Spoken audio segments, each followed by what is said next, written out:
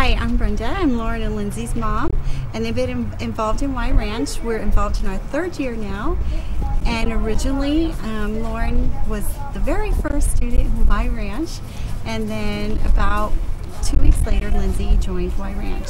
So they were the very first students that were involved in Y Ranch as a whole family. It's Y Ranch was God sent to us. I truly believe that in my heart.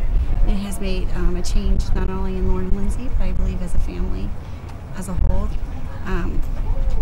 At the time, I think my husband was unemployed, and the girls were, I think as a family we were struggling, and I was just sitting in my office one day, and Lauren was going through 4th grade, some issues, bullying and stuff like that, and Lori said, well, we're getting a program started, and with Amy as the president, and we would see if you're interested in that.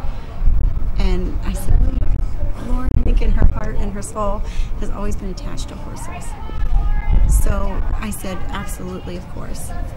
And then when we went to take lessons, her communication skills evolved and life skills evolved. And she met, Amy and Lori came along, and then Peggy came along, and everybody came along, and she always referred to them as her second family. And still to this day, she talks to them about her second family, because I think growing up is always, it's a process. You may heal one way, but then other issues come up. And through the process of those struggles, she always refers to her second family. One thing that she will always hold true and dear to her heart is Lauren showed. And we look back at that video and we were amazed how she was able to,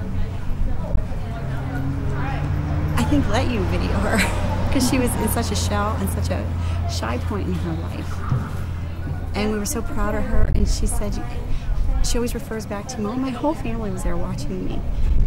And that means so much to us, that the support of Y Ranch was there watching her and supporting her. And I think with that strength, she had something that she was proud of, and it was her strength. And any issues that came along in her life, she was able to handle better, and still is handle better, because those issues never go away.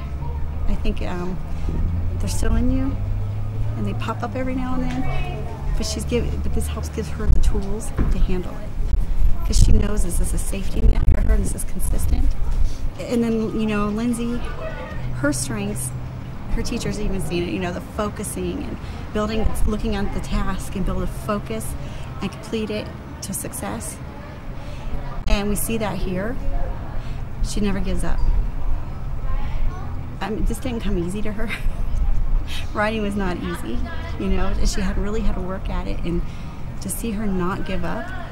And again, I think it was because she wanted to make everybody proud of her and the whole family. She considers you guys all her second family too. And the consistency, I think, of coming with all these peers, and these peers are positive peers. And recently she had one of her, I want to say her friend, passed away. It was her horse, the horse that she rode. And her peers here, all these peers here stepped up last night, and they were texting her, we're here for you. And I think that was a blessing. And what positive team peer support. You may not have that in your school setting, but you have it here. And Lindsey's like, Mom, look at this. Look what Kayla texted me, or Shay texted me. And that made her feel good. And, I think truly the power of a horse. It's brought all these kids together. They use the word family with you guys. And it's all centered around, the unconditional love of a horse.